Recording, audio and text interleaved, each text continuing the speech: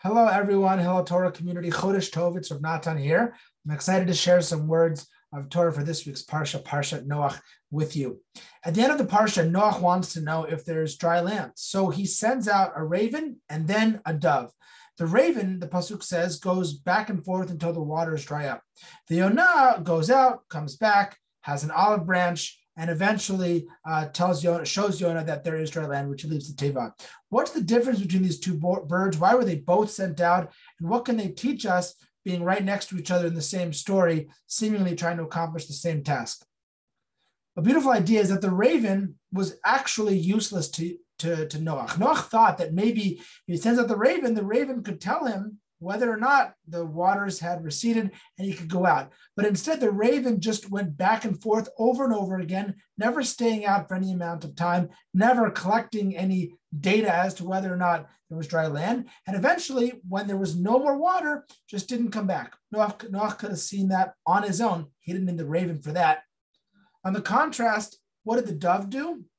The dove went out, and after quite a few days, came back tired, the pasuk says. Noach realized he was so tired because he checked so many places and there was no dry land. Noach waits a little while and then sends him back out. This time also after a good amount of time, but the dove comes back with an olive branch in his mouth. So helpful to Noach because now he knows there is dry land, but only the treetops, not enough to leave the teva. And then the third time he sends out the dove, after a little while, does not come back, and Noach knows it's time to come out, and he comes out. When someone asks us to do something in life, we want to be the kind of people that really go over and above for whoever is asking us. Not like the raven who really wasn't helpful to Noach, who really just didn't go over and above in the task, and then it ended up not doing what Noach asked. Really to be like the Yonah, to do our best, to go 100% when people are asking things of us.